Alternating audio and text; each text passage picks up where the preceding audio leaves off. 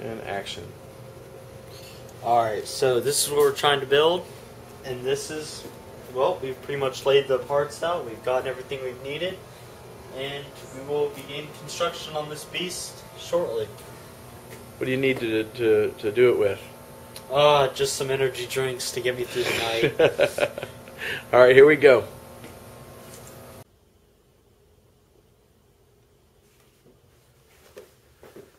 Alright, so we're finished for today. We're going to regroup tomorrow and try to finish this sucker up.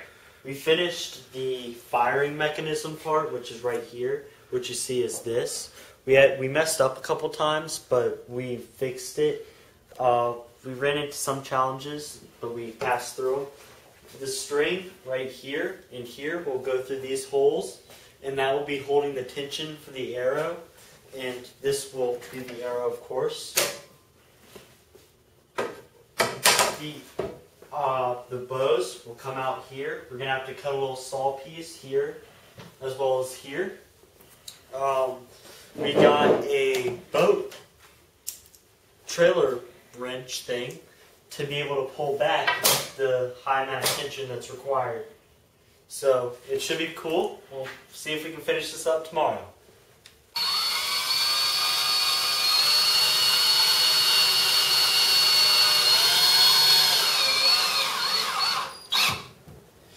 Alright, so what we're doing now on day 2 of our project, we're screwing these metal things in to reduce drag on the rope that will shoot the arrow forward.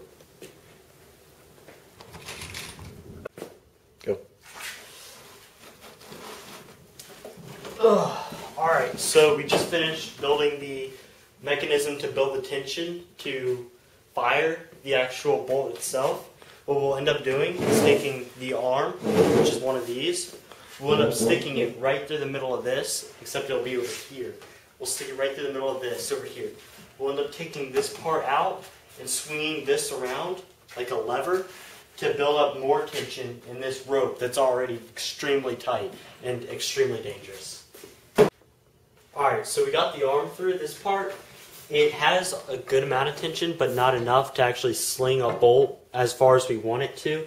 So what we're going to end up having to do is take a PVC pipe almost and put it right through here to allow this to slide out, just so we can put this thing in, so we can twist it around more, and then we'll take this out and plug this right through the PVC pipe, and we'll be ready to rock and roll. Show them how it works. So it pulls back. With that thing, it'll be able to pull back all the way, and then just slings right forward. Awesome. We did the cut right here and here to catch this as it's firing, and it's really hard to twist. We've twisted it, we've added a couple blocks in to hold this in place, but the problem is it's not twisted enough. I mean, it's barely even strong at all. I mean, we pull it back here, and we release it, and it barely does anything. It hurts pretty bad when it just hit me. So we're going to have to increase the tension, right? Yeah. Okay. Going to have to do that. Cool.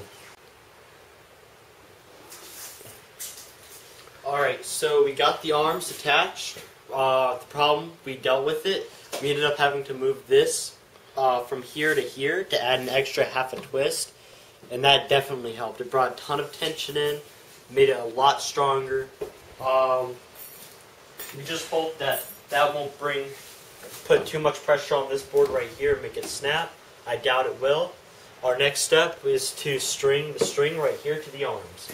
And then we should be almost ready for test fire after we get the crank ready. Cool. Alright, so we finished the main part of the Ballista. I'm really excited, really pumped up about it. We got this part going, we got that part going.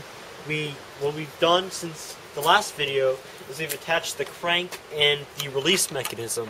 What will end up happening is we crank this back like this, and this will slowly pull this back since it's way too heavy for our hands to pull it back.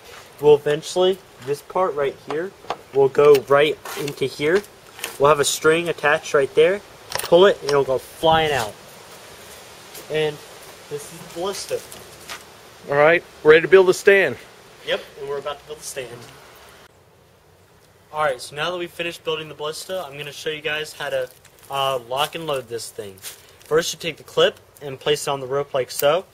Then you come back here and you start to crank it.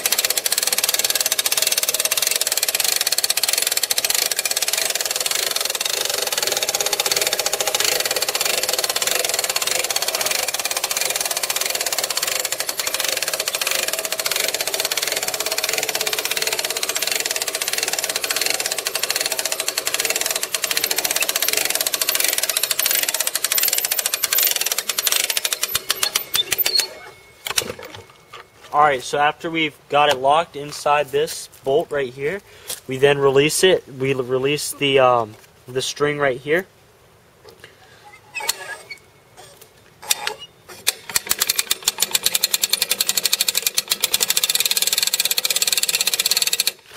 In order to give this extra slack.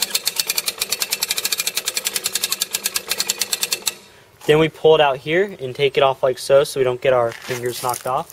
Then all we have left to do is place the bolt into place. Alright, so now that the bolt's in place, all we have to do to release this is to pull this string back, and it will fire the bolt along a little cut edge that we placed to make it more accurate. So let's fire this thing, shall we? Alright, firing 5, 4, 3, 2, and 1, firing! Hit the tree. That's awesome. And that's our Ballista. It worked. Alright, so we're going to take this hinge and place it on the rope like so. And we're going to crank these back. We got to do it pretty fast.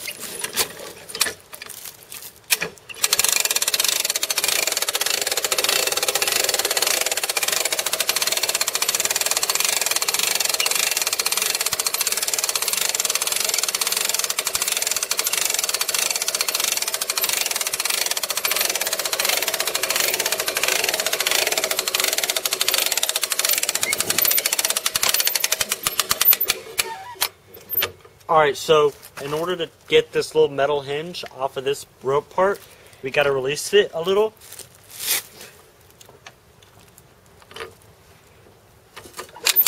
Alright. Give it a lot of slack.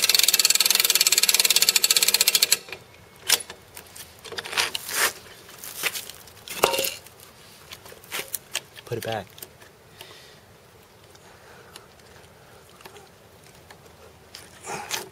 Pull it out to here so you don't get your hand ripped off by this thing. Put it to the side. Load the bolt in. Ready to fire? Alright, we're going to load the bolt in a second. Alright, so we put it at more of an angle this time so it'll be able to shoot farther because we noticed it's going downhill pretty fast. So we'll fire test fire number 3, 2, 1. Wow! Oh my gosh, shot it. He shot it into the pond. Oh my god.